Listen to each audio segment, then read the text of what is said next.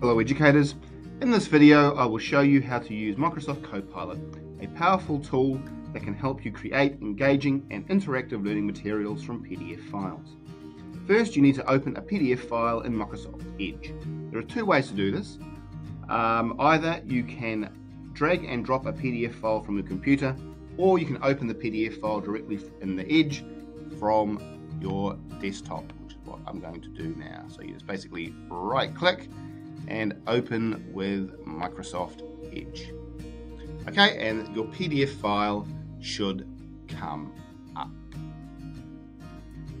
So once the PDF file is open, you will see a Ask CoPilot button right at the top of the browser. Okay, so you just press that Ask CoPilot button and it opens up CoPilot at the side there. Okay, so basically click on that to launch CoPilot. So now you put in your prompt, and remember to use prep, prompt, role, explicit, and parameters.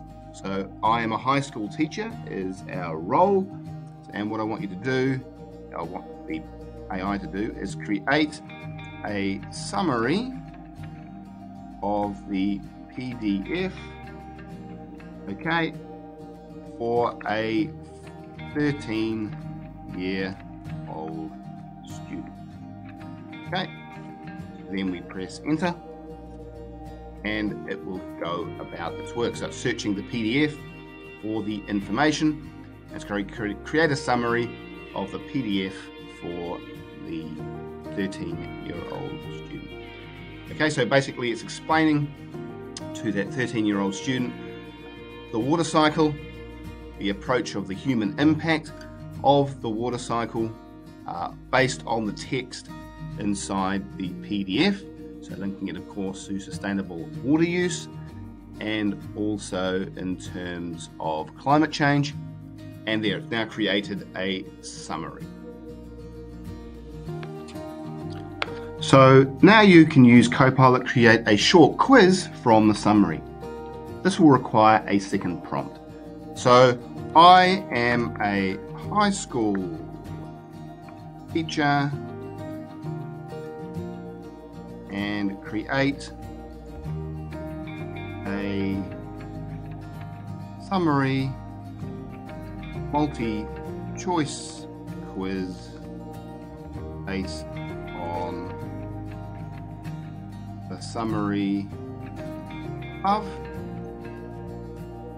Okay, there are 5 questions.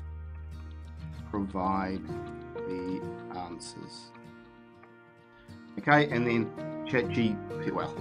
Bing CoPilot, all these AI tools, will do its work. Okay, so the quiz will be set for 5 questions. So CoPilot will generate a set of multi-choice questions based on the summary and provide the correct answers. You can edit, delete, or add questions as you wish. You can also adjust the difficulty level and the number of questions. So when you're happy with your quiz, you can save it to a Word document, a PowerPoint presentation, or a Microsoft form. You can also share it with your students via email or Teams assignments. Your students can take the quiz online or offline and get instant feedback and scores depending on the tool you choose, for example, using Microsoft Forms. That's it. You have just learned how to use Microsoft CoPilot to summarize PDFs and create quizzes. CoPilot is a great way to save time and enhance your teaching and your students' learning. You can use CoPilot with any PDF file that you can want to use in your classroom. So try it out and see how it works for you. Thanks for watching.